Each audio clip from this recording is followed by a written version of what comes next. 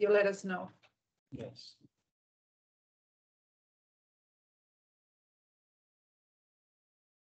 Okay. Okay. So good morning, everyone. My name is Ismael. I would like to thank you for joining this important webinar on group-based inequalities, a topic very dear to DESA in general and the Division for Inclusive Social Development in particular. So to reflect on this topic, we are very happy to welcome Rachel Gisselkist. She is a senior research fellow and member of the senior management team at UNU-WIDER. And she is a political scientist and international development professional with 2 decades of experience in academia, applied research, international research group management.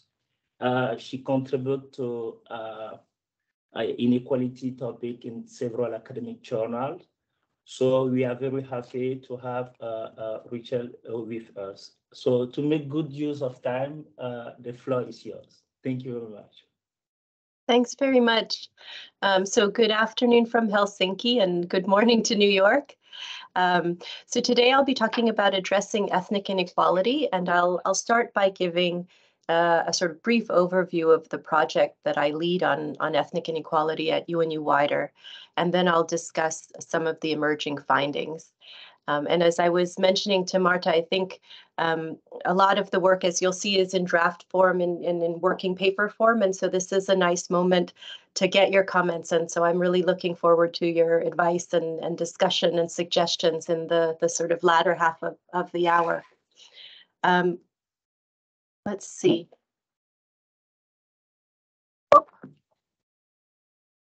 Okay.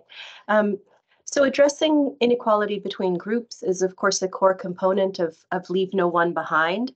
And our starting point in the work is that inequality matters. It matters, of course, in and of itself, and it matters because of its consequences for other things that we care about, for peace, for governance, for economic performance.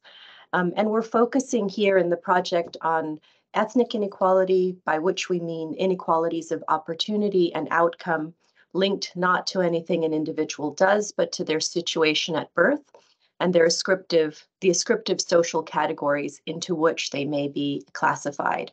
So this is a broad use of the term ethnic, referring to social categories that may be linked with race, language, indigeneity, national origin, religion, caste, culture.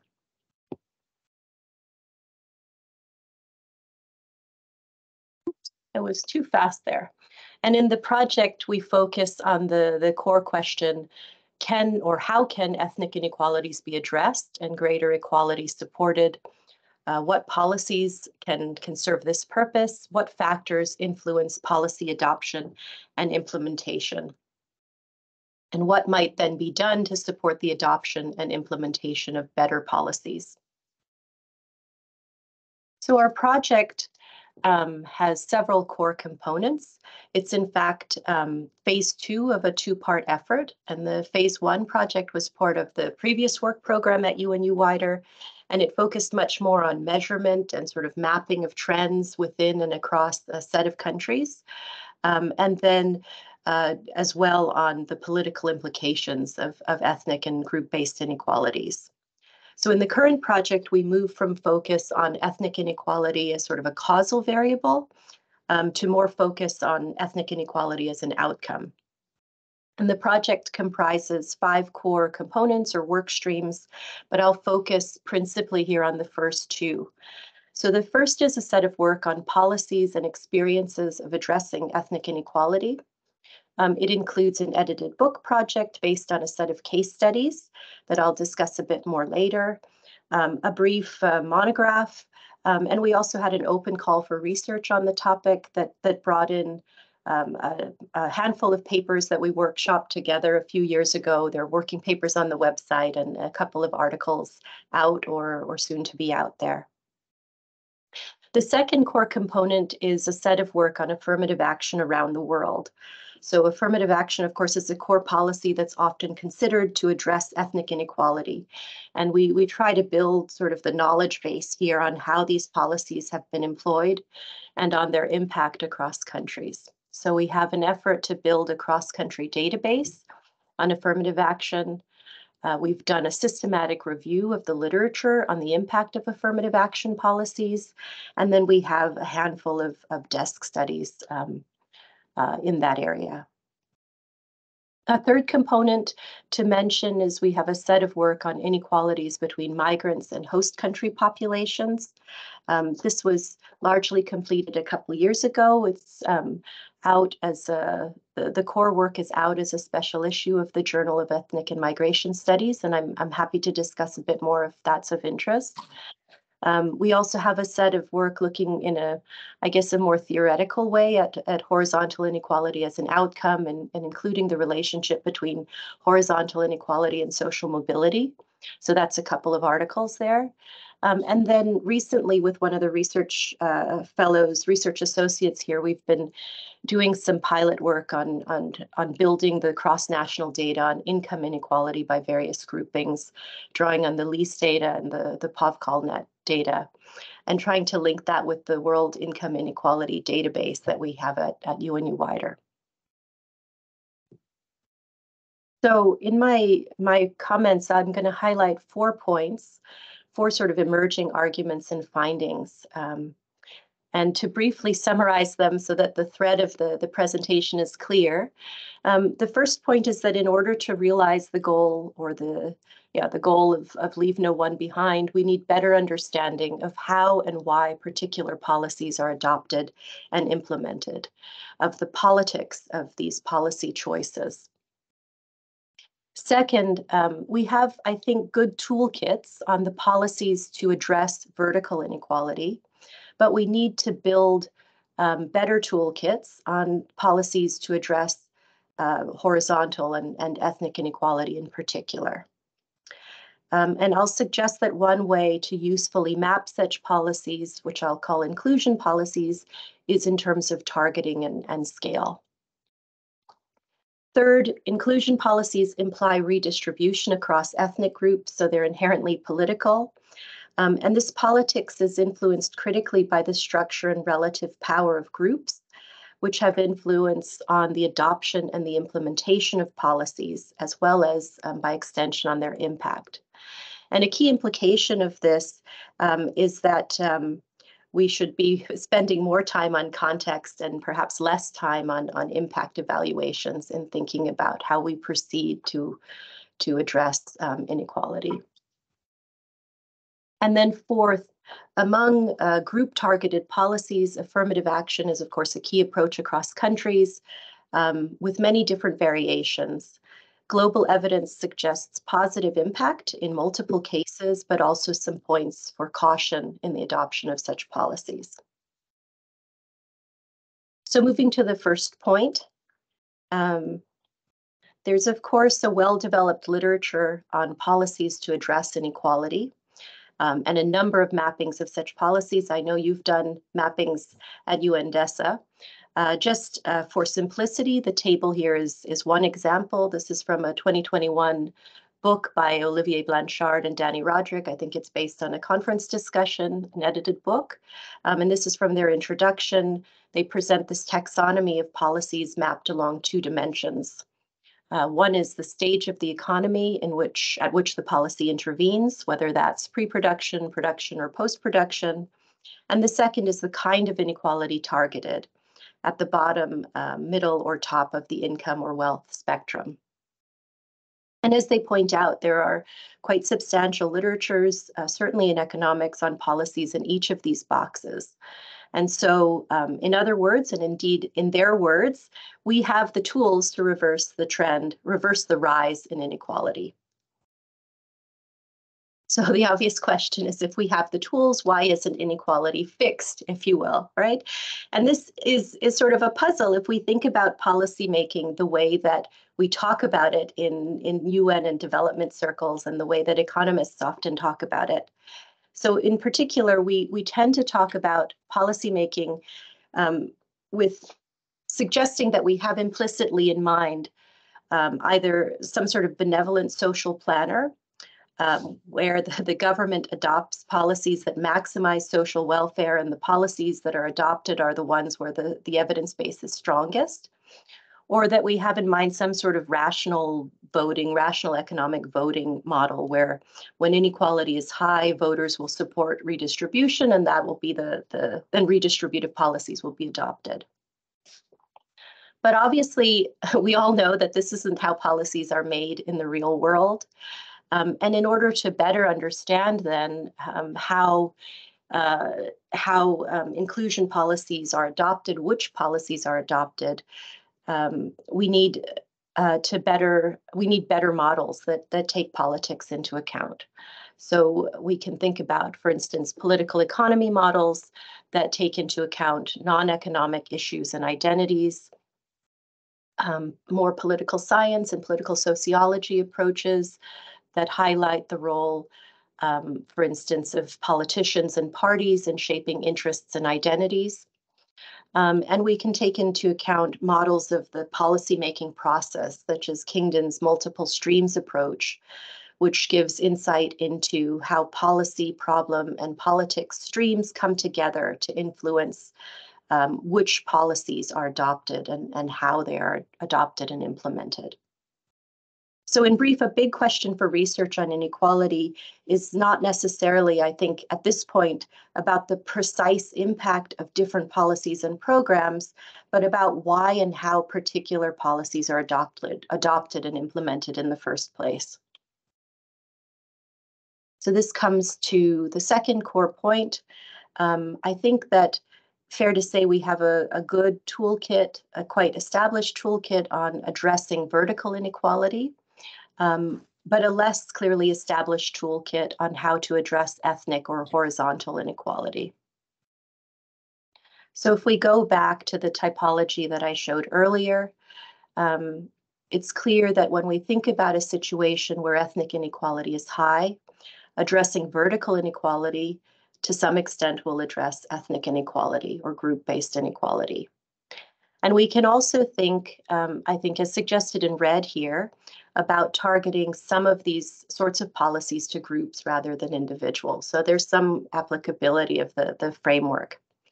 But on the other hand, this sort of basic framework misses a lot when we think about the broader literature and discussion about ethnic inequality and ethnic exclusion.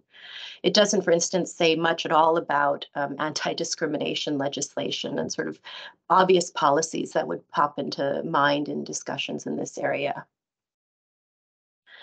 So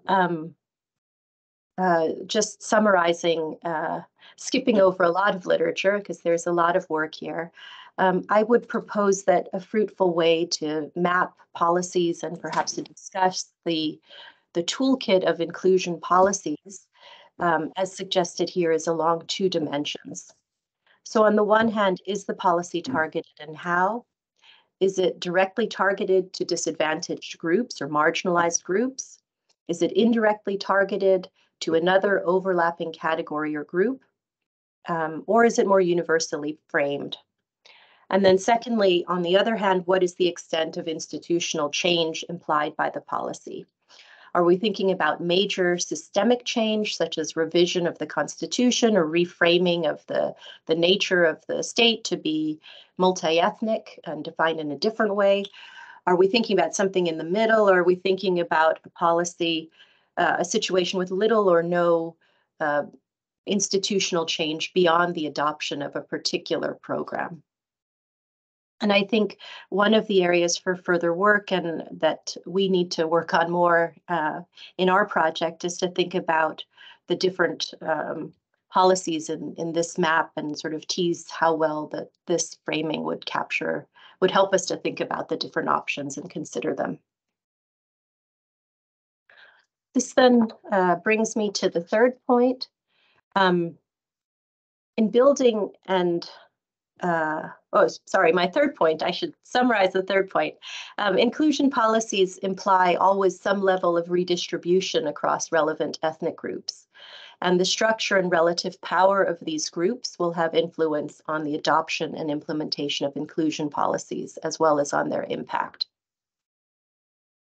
So in building and sort of probing this argument, we build knowledge on policies and experiences of addressing ethnic inequality through a collaborative theory-generating project, an edited book project, based on comparative consideration of 8 in-depth country case studies.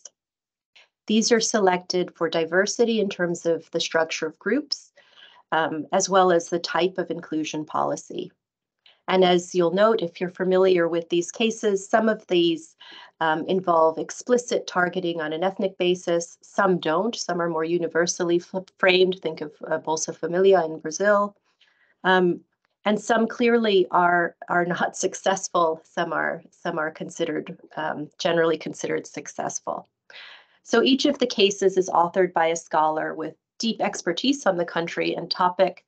And we've discussed them collectively and sort of thought about different framing of collective learning across the cases. Each of the cases makes a different argument, but they respond to a core set of questions. And in particular, they try to address the question in red. So what are the key factors in understanding the politics of policymaking and implementation to address ethnic inequality?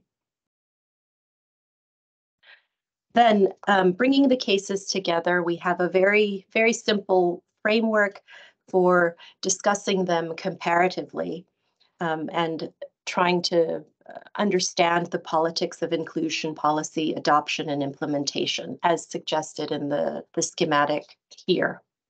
So it starts with the social structure of groups and inequality, along with some sort of shock, whether it's an external shock or perhaps something that's internally generated through maybe activist mobilization.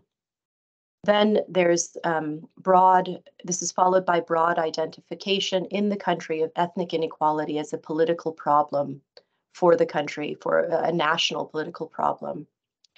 And then by political mobilization and social conflict, which may be expressed through routine forms of politics or through, in some cases, non-routine forms, violent mobilization. Then eventually, there is some resolution in the form of an inclusion policy choice, and the policy is then implemented and sustained or not. Pushing a bit deeper, we can think then about how the type of inclusion policy adopted might be influenced by the relative power of groups. And in short, thinking about the relative power of groups in at least in an electoral democracy in terms of the size, the voting power of the different groups. So here, for instance, we see a simple representation of how the policy is targeted or not might be influenced by the size of the marginalized group, with the expectation that when the group is either very large, so a clear majority, or very small, it might be more likely to we might be more likely to see a targeted, ethnically targeted inclusion policy, either because the majority is able to push through legislation that benefits their group explicitly, or because the group is so small that having explicitly ethnically targeted legislation isn't a political threat. So we see in the green shading that there's suggestive evidence of something like this happening, although there's very obviously a lot of nuance in the cases. We can also think about the expectations in terms of the type of inclusion policy adopted in terms of the scale of the policy and the level of or the degree of institutional change implied, and how this might also be influenced by the structure of groups. So here, for instance, we think about how major state systemic change might be most likely when the marginalized group is very large and politically powerful, and least likely when it's not. So you see the green shading along the diagonal. And again, there's some suggestion in the cases that this is broadly seems to be happening, but again, there's a lot of nuance across the cases when you look at the specifics. But the broad point here, the key implication here is that structural and political context matters a lot in policy adoption, implementation, and impact. And we should then, I think, be especially cautious in implying findings from impact evaluations of policies in one context elsewhere without attention to these structural and political contextual factors. And that, I guess, furthermore, even more than more work on impact evaluation, a priority for research in this area is why a policy was adopted in the first place. So then this brings me to the fourth point, fourth broad point, that among inclusion policies that target groups, affirmative action is, of course, a key approach across countries. There's a lot of different variations across countries. And as I'll show, global evidence points to affirmative action policies having positive impact in multiple cases on ethnic inequality, but also some key points for caution. So in this stream of work, we've sought to build knowledge on affirmative action across countries and the sort of universe of cases.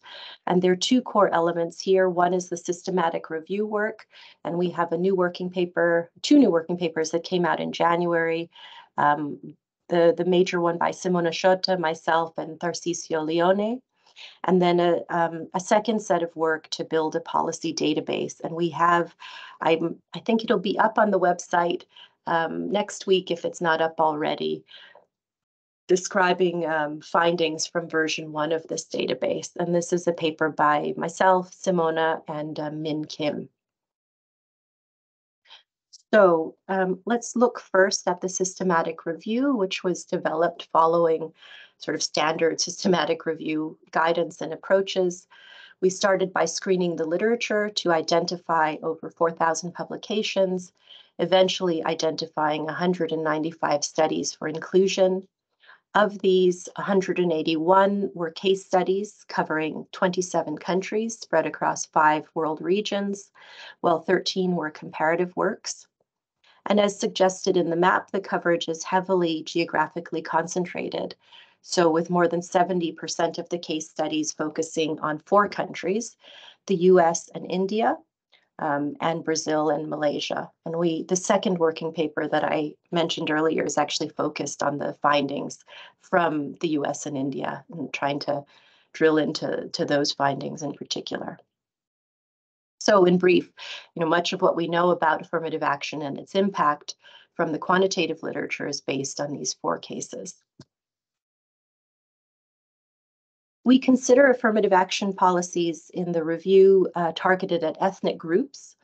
When they're targeted, for instance, at women, we include information on that, but we don't include them because they're targeted at women. So it's only policies that are ethnically targeted. And we look at policies in 3 core domains: in education, in employment and business, and in terms of electoral representation.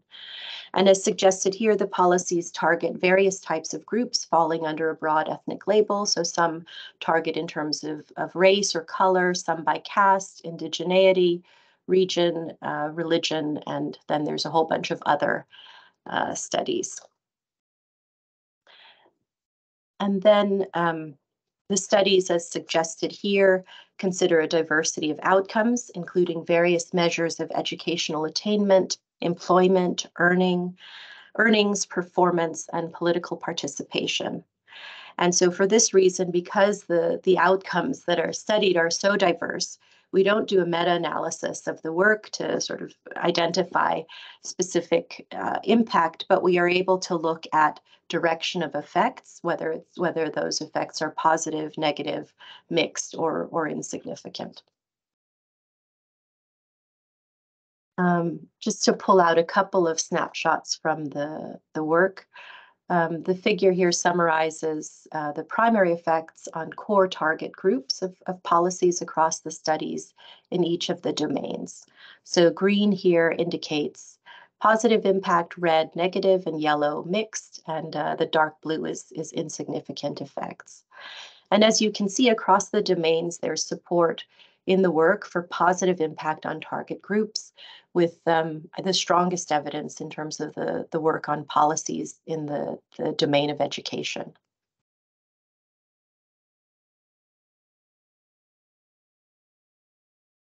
A subset of the studies also look at impact on other groups, and this suggests less positive effects on non-target groups.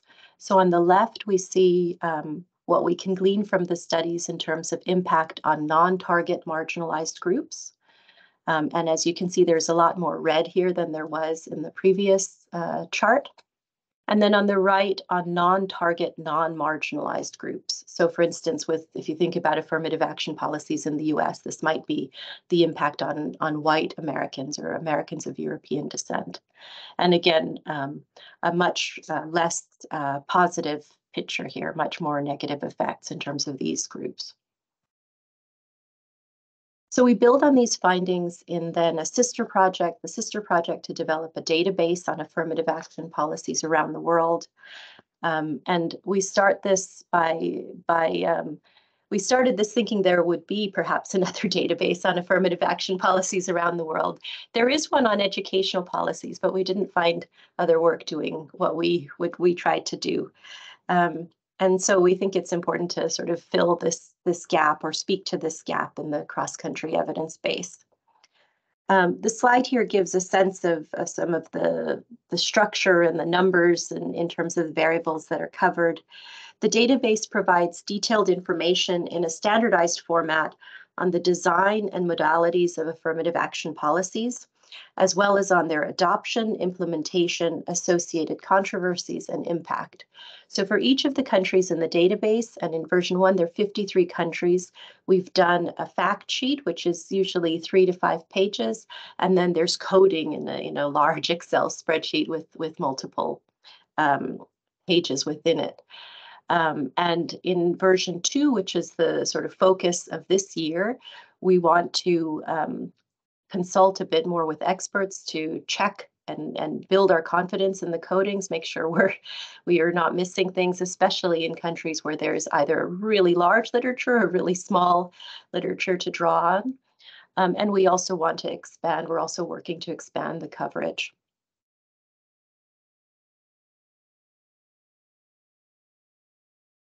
In terms of the coverage, we focus on affirmative action policies that are either anchored in the Constitution or in national or federal law, and that target a nationally recognized ethnopolitical group. We focus on policies that were active in the year 2000 or that were implemented between 2000 and 2021. So the map here gives a sense of the country coverage for the version 1 data set. And you can ignore the colors here because this is just illustrating the stages in which the coding was developed. Again, we look here at affirmative action in different policy domains. So in a few more domains here. So in education, in public employment, private employment, political representation, and a catch-all sort of other category, which tends to be in particular land and housing sometimes. There's a bunch of different things that get caught there. So as an example here, these are the countries in the database with policies in the education domain, and there's a total, I think, of 17 cases. And this is the political representation domain. I think this is 27 cases. Looking at origins, for instance, in a majority of cases, we find that about 64% of the cases, the adoption of affirmative action policies was linked to a new constitution.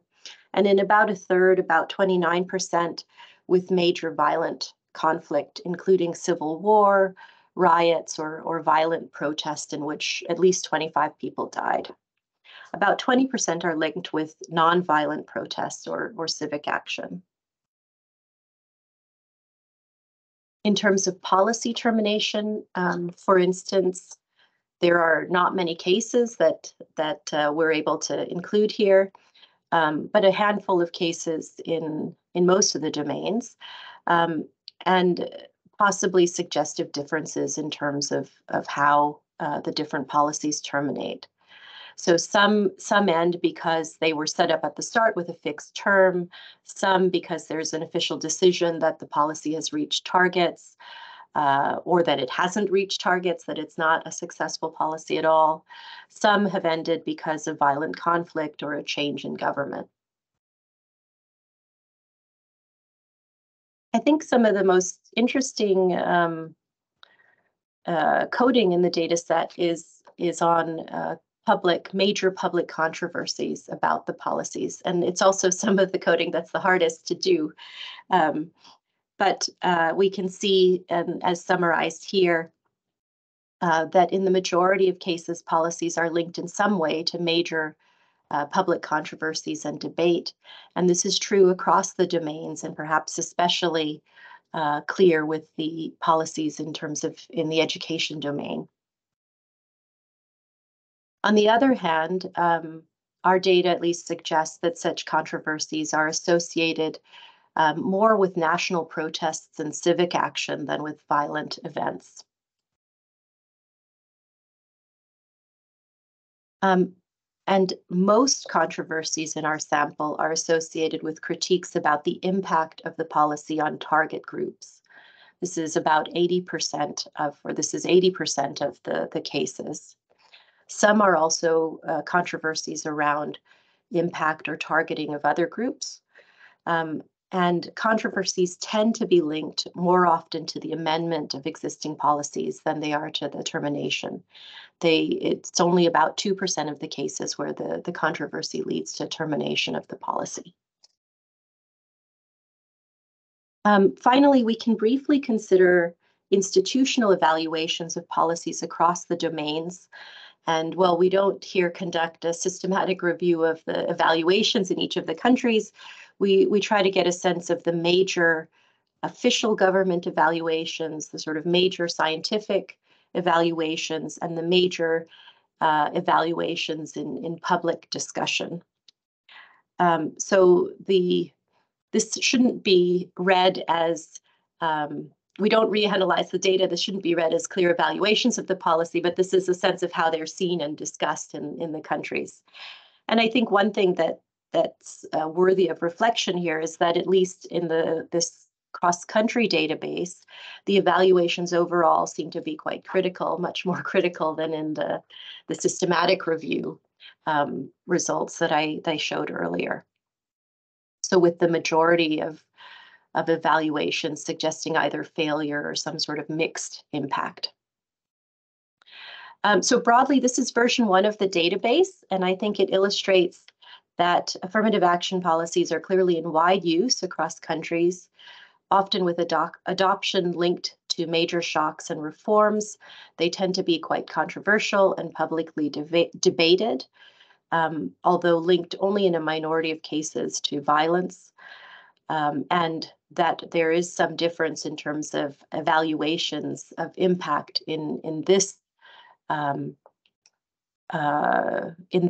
from this view, that when we compare to the systematic review of the literature. So in summary, it's clear, I think, that meeting the challenge of leave no one behind is political, or involves a lot of political challenges, even more than technical ones. And I think we've spent a lot of time in development discussion and research to date focusing on the technical challenges. And so priority is more attention to the political challenges. The political challenges can be especially intense when who's left behind overlaps with ethnic divisions. A good place to start here is in terms of building the toolkit of inclusion policies, perhaps usefully mapped in terms of scale and targeting. There is a large literature on ethnically targeted policies like affirmative action, and there's some evidence in the literature of positive impact, but the generalizability of these findings isn't clear. And they're based clearly on a small number of cases, which have peculiarities like any small number of cases. It's also clear, both from our work and others' work, that affirmative action policies pose risks in terms of backlash and intergroup conflict, within group inequality, incentivizing ethnic identification, and the freezing of distributional conflict along ethnic lines. On the other hand, they might also be the best hope in some contexts for correcting persistent intergenerational inequalities and legacies of systematic ethnic exclusion in a timely manner. And we argue this in a recent chapter. So in brief, a priority, I think, for research is to build knowledge in this area, both on the toolkit and the politics of adoption, implementation, and impact. And I'll start there with a plug to please look at the project webpage. There's a bunch of publications there, and there's more to come. Hopefully an edited book, a short book, and a bunch of articles, and a version 2 database. So let me stop there and welcome your thoughts and comments, and in particular your suggestions on what to do next. Very much, Rachel. Very interesting and useful information. Definitely we'll have a look at the website. And I'm really interested with this project regarding the data set. So time for question. Yes. Yes, Rachel, yes, thanks so much for the presentation. I find that every time I had the opportunity to hear you 6 months ago, but every time I learn new things and there is a lot of information that comes in and that you answer the questions. I find myself having a question and then you say, no, but we looked at that, and then you answer the question. So, but I still, just for the sake of asking, I have two.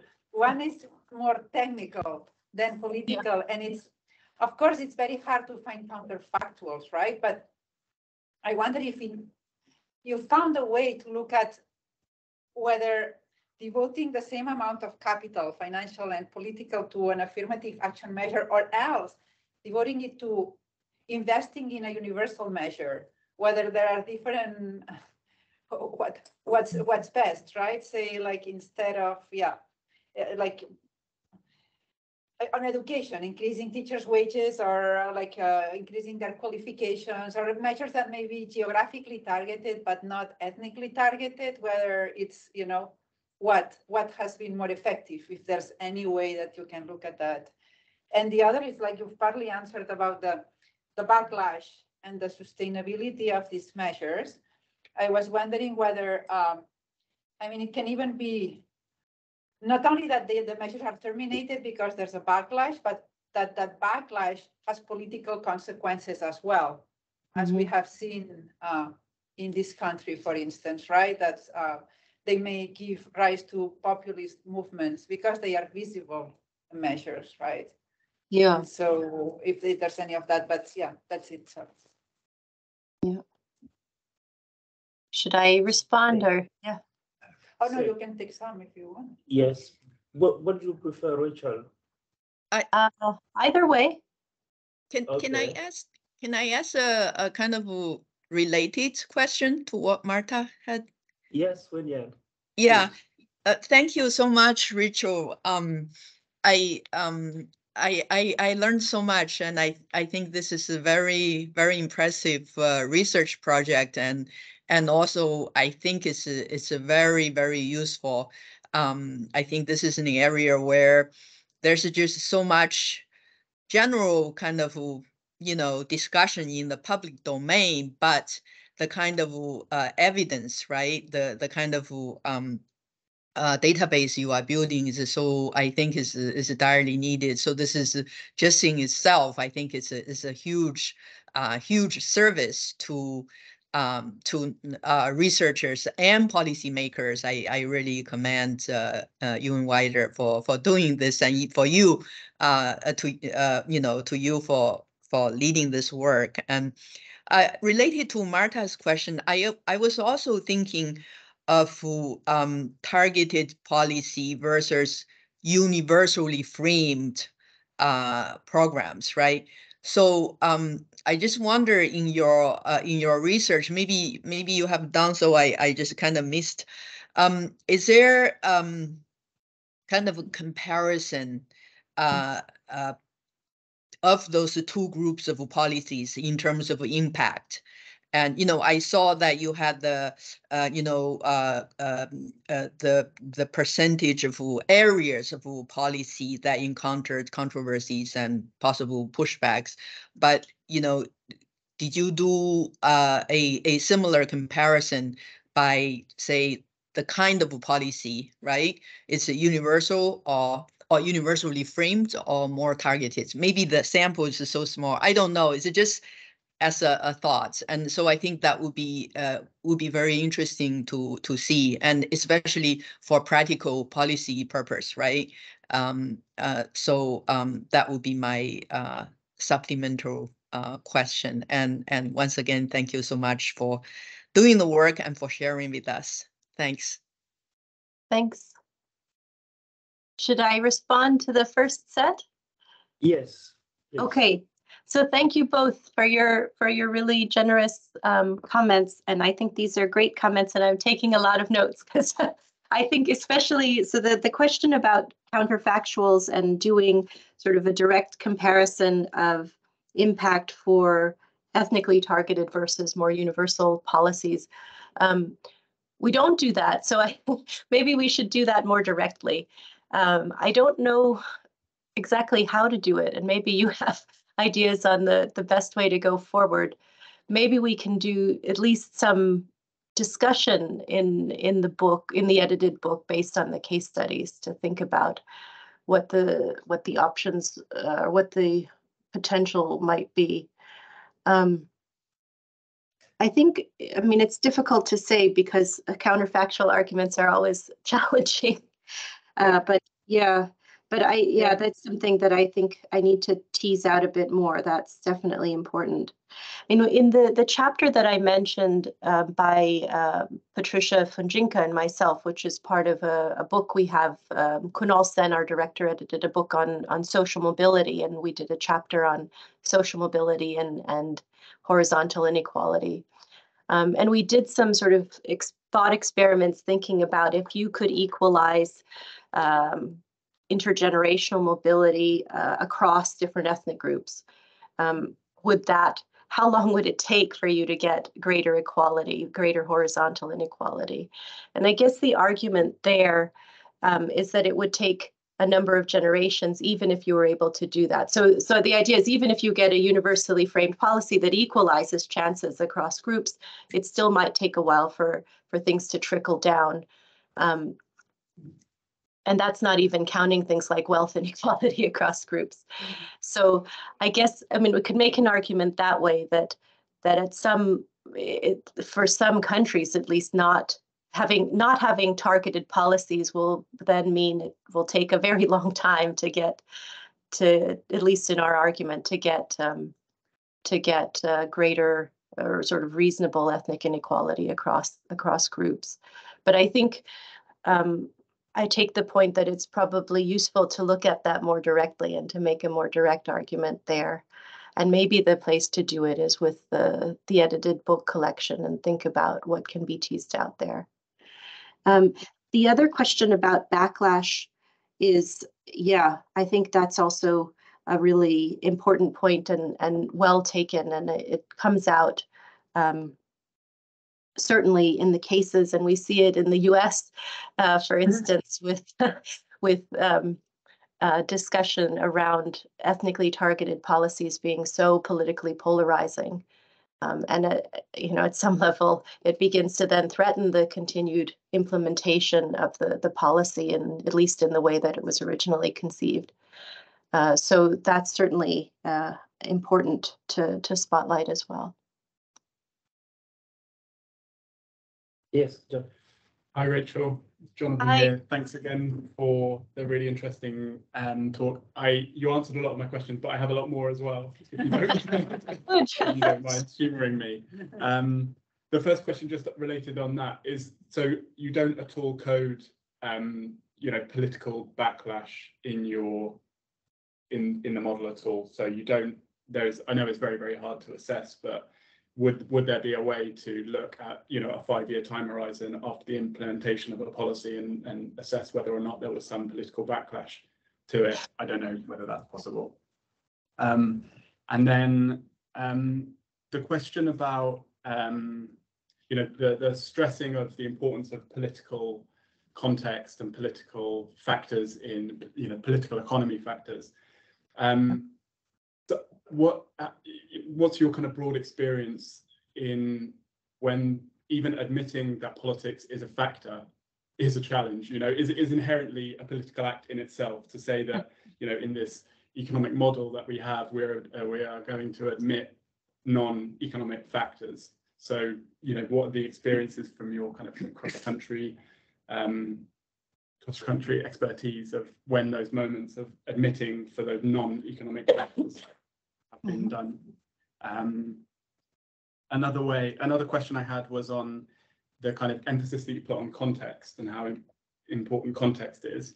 Like, for example, in assessing the impacts of interventions to address ethnic inequalities, I wonder, do you have any, or it's the best way to phrase this, is there a risk that the emphasis on context can kind of reinforce the status quo, where you can say, well, we don't know the context well enough, so we can't do anything at all, you know? So it's a way for maybe elite groups to say, you know, you need to know context better before, for example, international organizations, donor organizations are going to intervene and use resources in a specific way to address ethnic inequalities.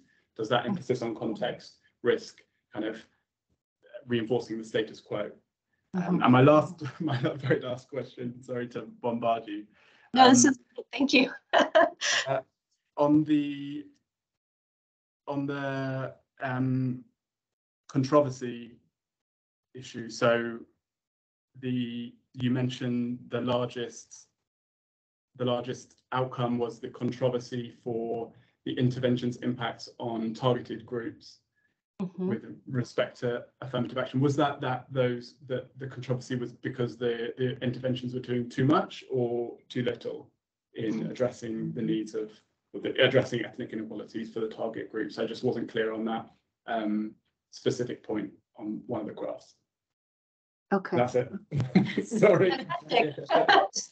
So I think I got them, but you should tell me if I'm not speaking to the point. Course. But on the first point about political backlash, so in the affirmative action database, I think we get at that through the controversy coding. At least we try to. So, I mean, we look at a whole bunch of variables around controversies. I'm just looking at the list. So whether in each of the policy areas there's controversy, whether it's controversy that's linked to violent conflict, whether it's controversy that's linked to protests that are not majorly violent, but just sort of regular protests, national protests, whether the claims are, whether they're claims by whichever group, by the target group, by non-marginalized groups, by the majority group, whether there are, whether the controversy is linked to other factors, and we take some notes on that we can kind of pull out. So I think that we get a little bit, we try to get at the backlash through the controversy coding. But the controversy coding was really challenging. So, but we certainly get at it a bit through that.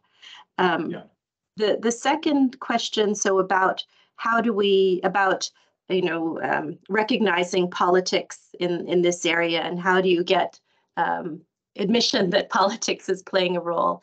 I mean, I think, I agree. It's certainly a challenging thing. I think one place where it's clear is if we, in our previous project, under the previous work program, we had a set of work using existing data to try to think about measurement and trends in ethnic inequality in a set of countries.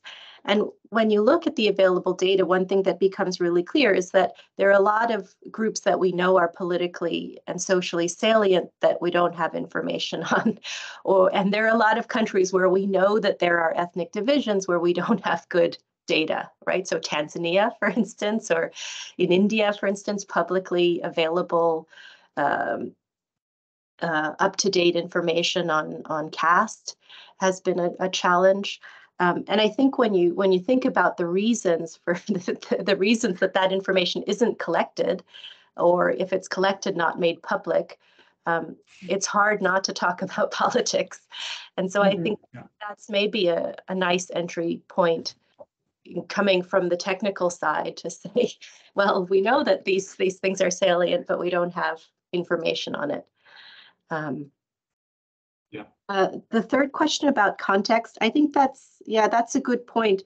I guess I was trying to make the point about context more in terms of understanding what policies are adopted. But of course, as you say, you could take that point and say, well, in our context, we're sort of, society is structured this way, so it's not appropriate to think about policies to address ethnic exclusion. I mean, in the extreme. But I guess I would try to spin the context discussion that way, and think about it more in terms of understanding what the sort of realm of feasible and likely policies is, and what the sort of challenges might be around particular types of policies. So if we're thinking about applying lessons from, I don't know, policies in Vietnam, where to a really small minority to Bolivia or to South Africa, I mean, that there's obvious problems there when you talk about context, about the sort of social macrostructural context. And then let's see, the fourth question about controversies. The controversies in terms of target groups. So I think these were controversies for the most part about whether the policies actually did what they wanted to do and did them as well as they should.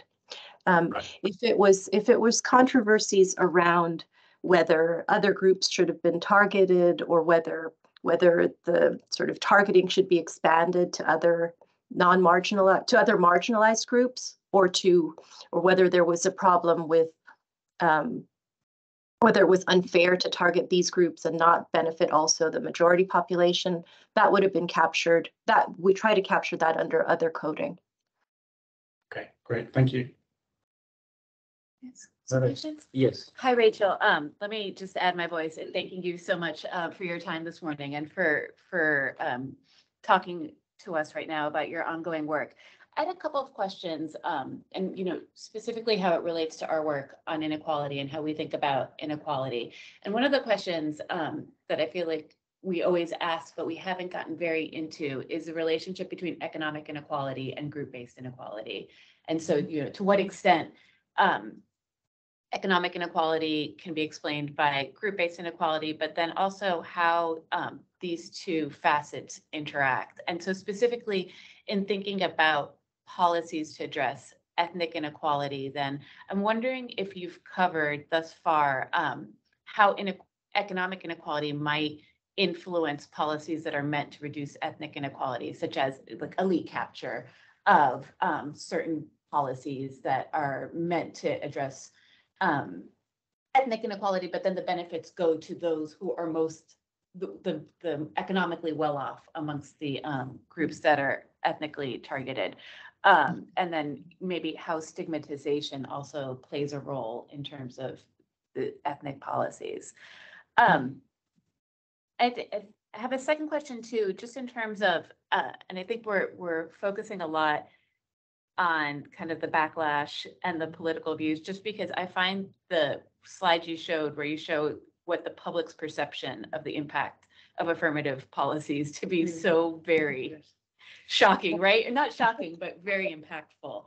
And it leads me to a question then around challenging norms and prejudice. Like, to what extent does affirmative action, can it stand alone? Or does it have to be somehow fit in or accompanied by policies that affect the underlying norms and prejudices around ethnic inequality for it to actually have an impact. Because I don't, people could say, well, I don't think we believe in this policy because it's not working or it's not having the intended impact. But there could be a lot under, sometimes when you ask people why they're unhappy, they don't actually are able to explain exactly why. I had a third question now that is escaping me, but I'll just leave it at those two for now. And if it comes back to me, I'll try to ask it. Great. This is so helpful. Thank you so much. So let me start with the last question. Yeah. So let me start with the last question. So I think, what we see, if you think about policies that are sort of broadly considered successful, like, for instance, the new economic policy in Malaysia, or the adoption of these sort of big scale affirmative action policies. I mean, a lot of times they are maybe accompanied or have come in with some really big shock. So there's sort of broad social recognition or broad national recognition that maybe the risks of not reforming are really going to be problematic for national stability. So in Malaysia, this was after race riots and so on. And I think, I guess that my sense would be that when you have that sort of shock, then that can maybe help to build momentum for the reform. And it's pretty hard to have some of these major reforms without that kind of momentum created by a big shock that is sort of nationally recognized as a moment that could threaten the national stability. So I suppose I would frame it a bit more that way rather than in terms of changing norms and prejudice. Then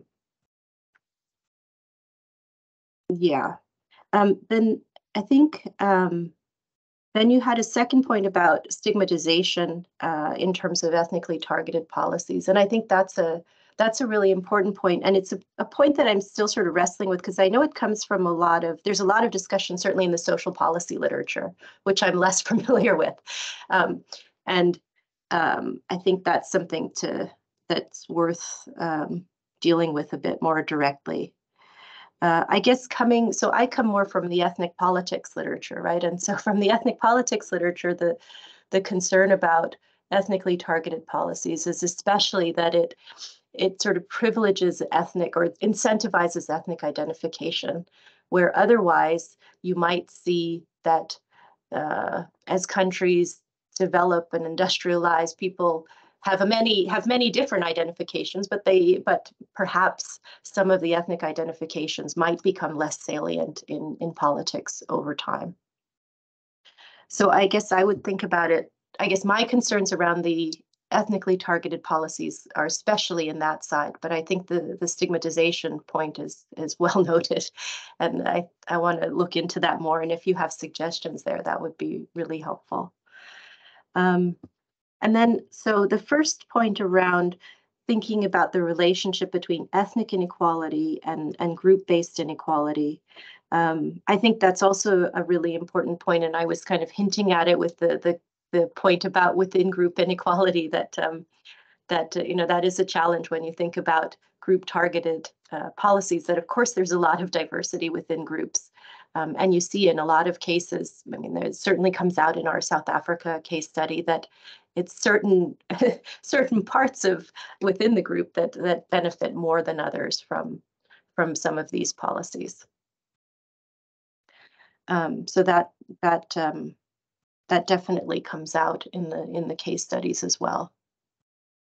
We don't, in the cross-country, so in the affirmative action database, we don't have that degree of nuance. I mean, unless it comes out in the controversy coding or in the sort of yeah, unless it comes out in the coding around controversy and the data collection around controversies, but it certainly comes out in the case studies.